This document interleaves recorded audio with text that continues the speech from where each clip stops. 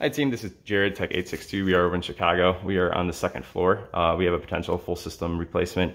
We are looking at a 14-year-old 80,000 BT unit that is high efficiency, single stage.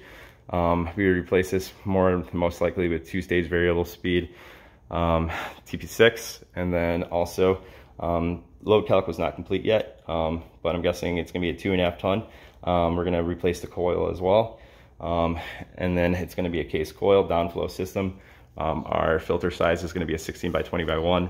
Our return, we have two 8-inch rounds going in the return, and then also it's coming from the top as well. And our return size is going to be a 17 by 19.